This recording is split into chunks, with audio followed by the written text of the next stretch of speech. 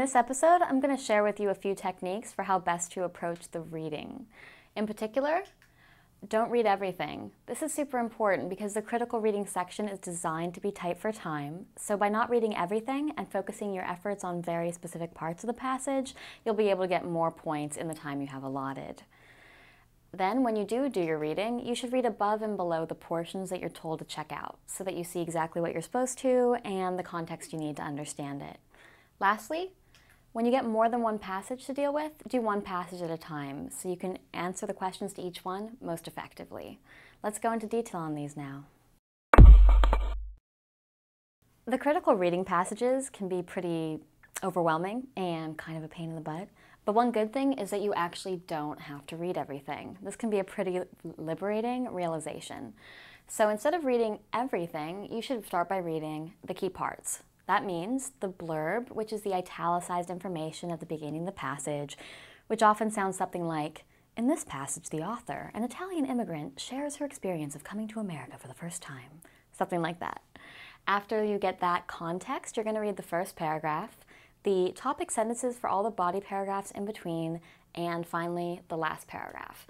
From doing that, you'll have just sort of a general lay of the land that you'll need, and the individual questions will tell you where to go from there. Now, why not read everything? Simply, there's not enough time. Very few people find they have all the time they need on the critical reading section. If you do, then fine. You can be one of the few people who does read everything. But for the rest of us, reading particular parts is going to be the best way to maximize our scores. Instead of reading everything, you should keep in mind that you get points for answering questions, not just for reading. It's kind of obvious, but also a helpful realization. If you get points for answering the questions, maybe you should focus on the questions more than the passage as a whole. Also, even if you do read everything, you'll find you won't know the answers to most of the questions anyway. In a moment, I'll show you what the questions look like and why, as a result, you, even having read the passage, won't be able to answer them. It's pretty remarkable. And lastly, the questions are going to tell you where to look. So why would you read the whole thing and try to sort of memorize everything that was going on if the questions told you where you needed to look for the answer anyway? And we'll look at this in more detail as well. So back to the point here. You won't know the answers anyway. Now, it'd be cool if the questions on the SAT were super easy, and then you would, having read the passage, automatically remember the answer. For instance, if the questions look like this.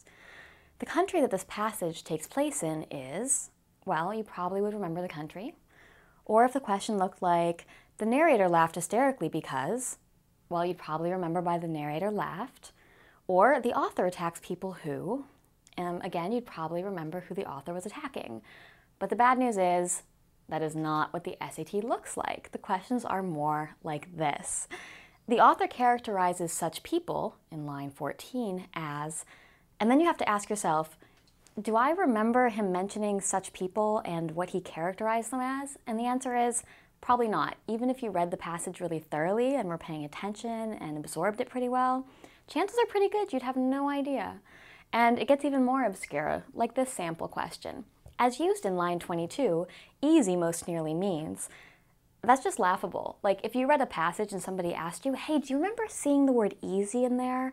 Like, do you remember how the author used it? You'd be like,